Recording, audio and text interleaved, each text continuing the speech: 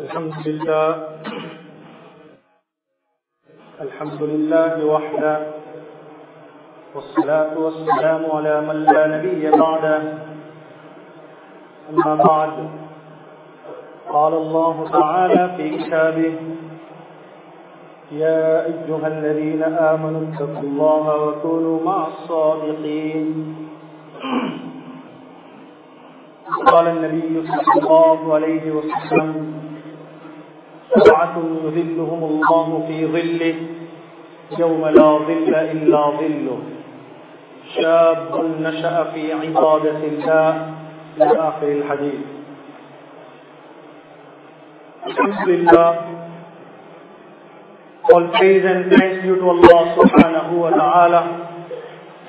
Peace and salawat upon our beloved Muhammad sallallahu alayhi wa sallam. My dear brothers and elders in Islam, I would like to advise myself and those who are present, ittaqillaha ta'ala haythuma kuntum. Fear Allah subhanahu wa ta'ala at all times, at all moments. My dear brothers and elders in Islam, today we live in a time and age that we as a Muslim Ummah facing many challenges in protecting, in safeguarding, in practicing the beautiful deen which was given to us by Allah subhanahu wa ta'ala. It was taught to us by Muhammad sallallahu alayhi wa sallam. The world that our predecessors lived, the world that we are living, the world that our youth will be living or our children will be growing, has completely changed, not with the change with regard to whatever the sky, the earth, the moon, the sun. But my dear brothers in Islam, ideologically, mentally, from an information point of view, my dear brothers in Islam, that at every era, every time, things are being continuously changing. The Quran is saying, إِنَّمَا الْحَيَاةُ الدُّنْيَا لَعِبٌ وَلَهْوٌ. The world that we are living, in reality, it is a game, it is a play, it is a mockery that this world is doing with us. My dear brothers in Islam, ayah was revealed in the presence of Rasul sallallahu alayhi wa sallam over 1,400 years before. But we see the impact of the reality to this degree today. Today the world is behind. The definition of modern day is it's a global village. That before it was different countries, different nations. Yes, today we have from a demarcation point of view, our world is divided with different countries. But my dear brothers in Islam, from an information point of view, from an ideology point of view, we need to understand it is one village today. That's why he called it the global village. And information technology in its advancement, the satellite world in its advancement, my dear brothers in Islam, what happens across the ocean, what happens in the Western world, what happens in other parts of the world, the information reaches in split seconds. We need to understand this is the power, this is the strength of information technology today. It brings good, in the meantime, it brings a lot of harm. When we study The information that is shared, it is very simple to understand. Modern designer way is introduced in Italy, in France. In split seconds it reaches this part of the island. My dear brothers in Islam, that's how it is now. We need to understand what are the things that it promotes. Example, modernism, why we discuss. It is very important that we understand today. Then we will understand the importance of the youth of this ummah today facing the problems and challenges. My dear brothers in Islam, the modernism that is promoted today, even the Pope says modernism is an act against the root of people, origin, foundation, religion, and etc. Let us understand. So one stage below, secularism, what is promoted in the world, by whatever method, dear brothers in Islam, a system free from religion and belief. Whether it's westernization, let us understand.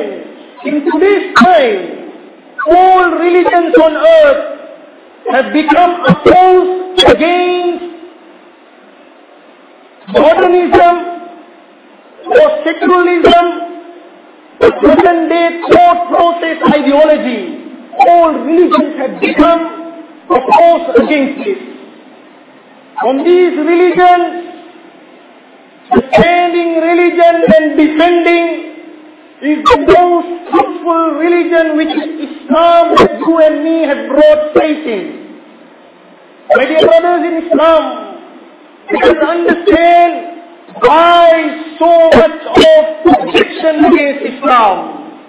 Only religion which stands against all the odds, all these numbers, is the beautiful Deenul Islam which is with you and me. Alhamdulillah. My dear brothers in Islam, the impact is seen in our youth today. Our predecessors lived and they died. They were safe from the challenges and problems. We grew up in their company to a higher degree. The grown-up society in our community is protected. But the youth, the upcoming generation, they are facing the challenge. How to protect my Islam? How to protect my identity as Islam? Today, what is ethical in the world promoted as unethical. What is unethical promoted as ethical. Adultery, sodomy, gay, and etc. promoted as ethical. To speak about this is ethical, but to speak against these things, to stand against these things are unethical. Go against the system that is promoted in the world today. My dear respected brothers and elders in Islam, let us wake up in today's time and age. Let us check around us.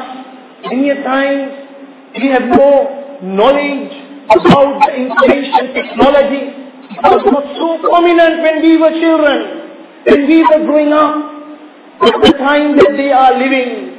Whether it is the son of a farmer, whether it is the son of a fisherman, whether it is the son of a professional, there is no difference in thinking because they all share the same intentions. By the extension of this information technology, let us see now when we look into our youth, especially, they are facing great challenges. They do not know whom to listen, whom to talk, with whom to go and break out the dialogue, the problems that they are facing. My dear brothers in Islam, we have put them into a corner. In fact, we have honored them. Whether it is a child or a youth, a youngster, either we consider him to be a child and we ignore him, or we say he's still growing, let him grow. We should not talk to him too much. We don't find time to talk as a father, as a teacher. At times, practice. At times, we do not have time to talk to the child and understand the challenges that he's facing. My dear brothers in Islam, we all have distanced ourselves with this youth, and we see the consequences today. We see the challenges today. When they reach the age of marriage, their thoughts have changed about marriage. Their thoughts about a wife have changed. And they choose their partner. They do not know why, on what basis that I should choose my partner. In the early days, when there was a proposal in the family, the father will look into the family of the bride and the bridegroom, whether they are people with good ethics. Look at today, it has changed. Today the choice is made on the look and the color and the shape. This is the world that they are struggling and suffering. My dear brothers in Islam, just to share with you all today, 2 months back I visited South Africa and I visited the counseling process, how it is done with the youth, with marriages, drugs, those who are involved in drugs, the ulama who does. When we were talking, the alim who was counseling the youth on pornography, he told me a shocking news. He's telling, do you think that we are only talking to the youth? He said, my people who visit me between the age of 6 to 60, I am counseling them on pornography. May Allah safeguard all of us.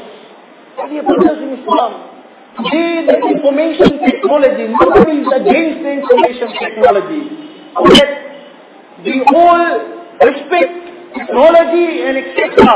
It should be within our boundary and being. But the youth today are suffering. We are not listening. Our program in our masajid are not addressing them directly. As a father, I am not addressing that youngster facing challenges. As a mother, she does not understand the problem that youth is facing. And as a society, we are failing. Today Islam is in this level. To make Islam within ourselves, our children, we need to wake up.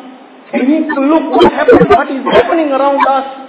We need to build a close relationship with our children.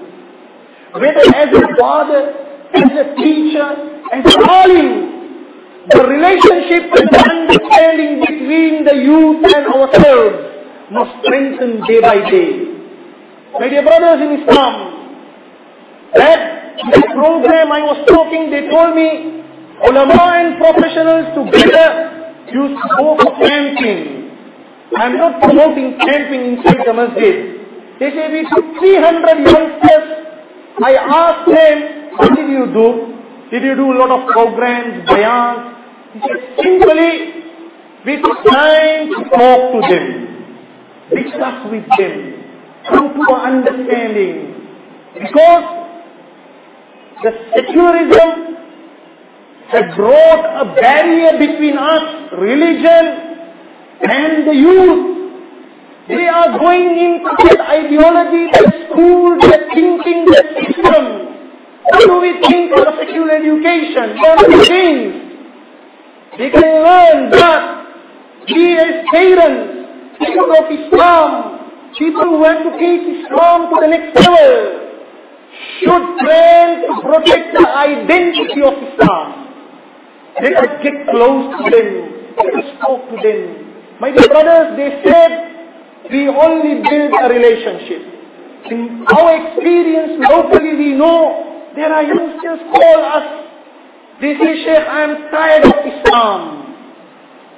I am tired of Islam. I have this pressure at home, in my college, in my university, with my friends. I have different pleasures. I do not know which one to give preference. Similar manner, I have fallen prey. I have fallen in love with a woman.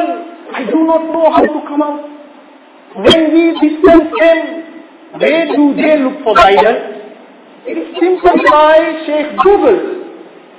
They will Google around, they will look for information, and it can guide them into dalala. My dear brothers in Islam, we need to understand, Islam promotes education. Islam promotes being wealthy, there's nothing wrong. Islam promotes to be very professional, but the identity, ideology of Islam should remain in all these levels. If not, Islam will vanish as it vanished in Spain. They were advanced in technology. First roadway lighting system was brought by the Spanish Muslims, subhanallah. When the Western world was running in the jungles with the dirt, it is the Islam, Muslim Spain, Islamic Spain promoted goodness.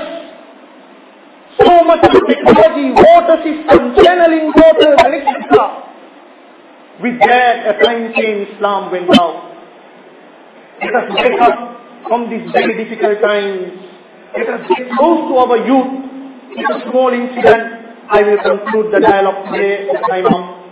My dear brothers in Islam, a shocking incident to you and me. Awad bin Jubayr radiallahu anhu, a youngster, how did Rasul sallallahu alayhi wa sallam connected himself, kept the relationship going? Awad bin Jubayr radiallahu anhu, hadith in Tabrani, the writers are authentic. He says, I went out in expedition with Rasul sallallahu alayhi wa sallam. I was in a journey with Rasul sallallahu alayhi wa sallam. So Rasul sallallahu alayhi wa sallam's tent was next to my tent. At night, I came out of my tent. I heard few girls or few women are chatting and talking. I went back to the tent. I put some new clothing. I came out. I just sat with them, chatting, talking, like the world today, whether it's WhatsApp or Facebook. Our youth are struggling and suffering. They are addicted. My dear brothers in Islam, this Sahabi said, Rasul sallallahu alayhi wa sallam came out and he saw, Ya Aba Abdullah, what are you doing? He said, as usual, a youngster's behavior, he said, Ya Rasulullah, my camel lost control and I came out to fetch and tie and etc. Rasul sallallahu alayhi wa sallam said, okay, look at the approach.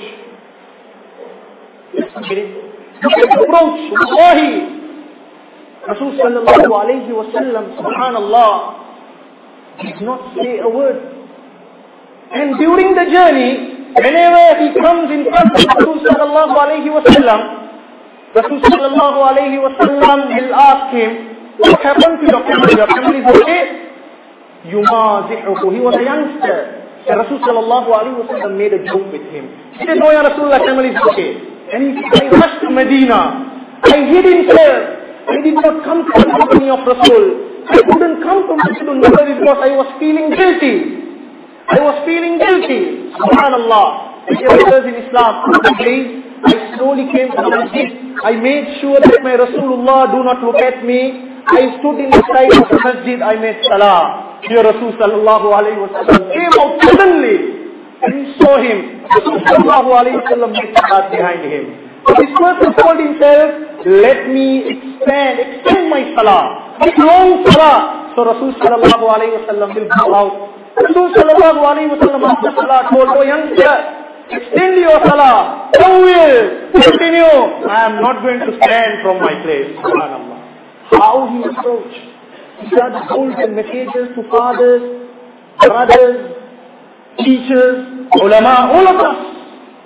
My dear brothers in Islam, after salah he came, he said, Ya Rasulullah, a lengthy incident. Ya Rasulullah, I did this. I told this to escape, just give a false excuse. I'm really sorry. Rasul sallallahu alayhi wa sallam's approach, wallahi, it touches the heart of the youngster. He says, Rahimakallah, Rahimakallah, Rahimakallah, Rahimakallah. May Allah have mercy on you. May Allah shower His mercy.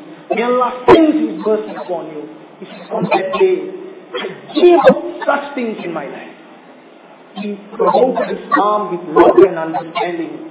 After the death, Islam remained till the day. Islam remains till today. Let us use these type of approaches in the understanding of our youth. Get close to them. Talk to them. Open this barrier. Let them come and talk to us whatever problems that they are facing, challenges that they are facing, when they live with the authority of other faiths and religions, so that we can protect them, guide them, defend Islam, come up with programs. It is what others do. Let me start something. Let me get a few hundred youngsters to do something beneficial and understand them, protect Islam to the next generation. May Allah subhanahu wa ta'ala guide us, give us the understanding, give us ikhlas, give us the strength to protect and defend this beautiful